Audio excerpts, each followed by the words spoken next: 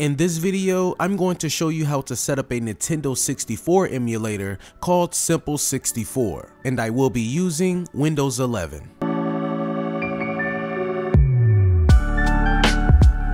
Okay, so let's head on over to simple64.github. The link to this page will be in the description below. Once you are here, go ahead and click on Download Emulator.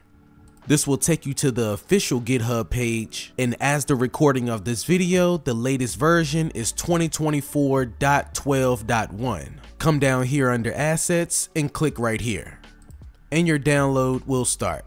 If you don't already have 7-zip installed on your PC, go ahead and download this program as well. We will be using this to extract the emulator as well as our N64 ROMs. So here on my desktop, I have the Simple64 file and a folder containing some N64 ROMs. Let's go ahead and extract our emulator. Assuming you already have 7-zip installed, you just want to right click on the file, go to Show More Options, 7-zip, and extract to Simple64.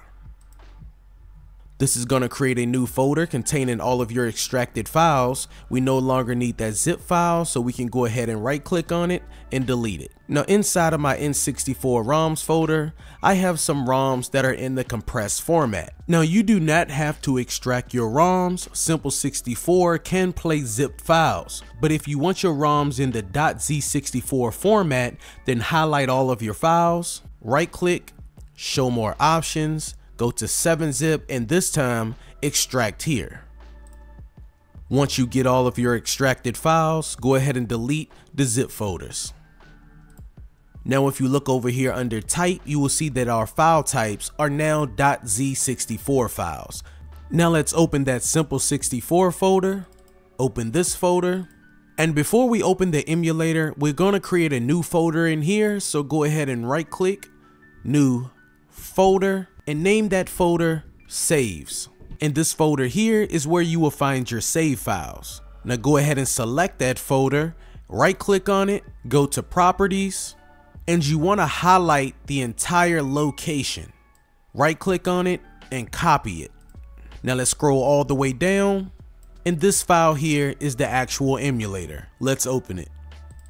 Go up to Settings, Core and Video Settings. Now for the save state path, go ahead and right click next to it and paste. And now type /saves. And we're going to do the same thing for save as RAM path. Right click, paste, /saves. Now every time you save your game, you will be able to find that save file in that save folder we created. Now let's go over to video.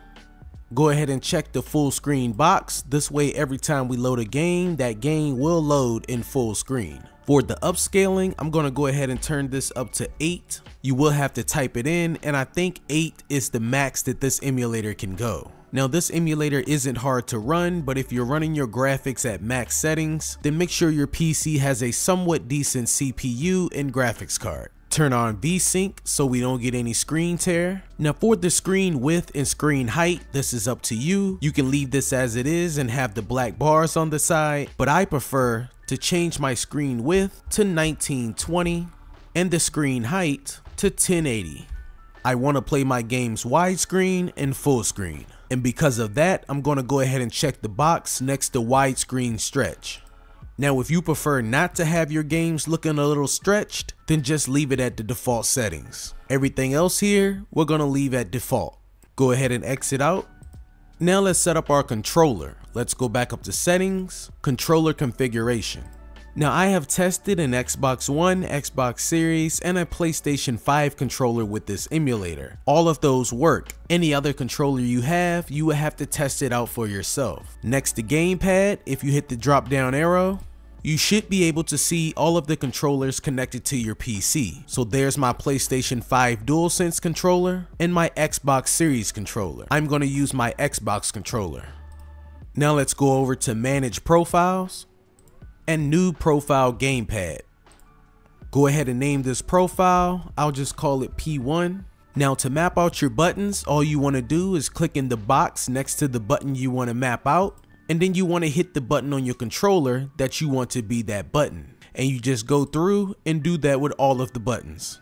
Now the layout of an N64 controller was a bit confusing, so I'm gonna leave a picture on screen. You guys can pause the video and this should help you map your controller out. Once you are finished, come down to save and close. Now if you have multiple controllers connected to your PC, then you can repeat the same thing for controller 2, 3, or 4. But before we exit, come back over to controller 1 and set your profile to that profile we just created, which I named P1. Now we can exit out. Now if you want to see your hotkeys or change any of the hotkey layouts, then back up to settings, hotkey configuration.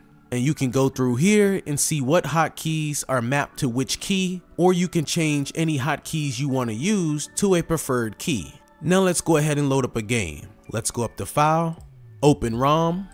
Go ahead and locate wherever you have your N64 ROMs. In my case, in that folder on my desktop, select the game you want to load. And that game should start up in full screen.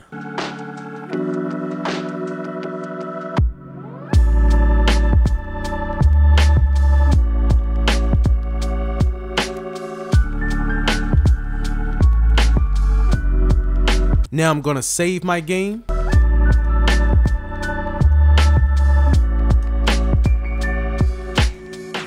Now if we reopen that Simple64 folder, go back into this folder, go to our saves folder we created, and there's our save file we just created. Thanks for watching. I hope this video was helpful. If it was, make sure to leave a like and subscribe if you haven't already.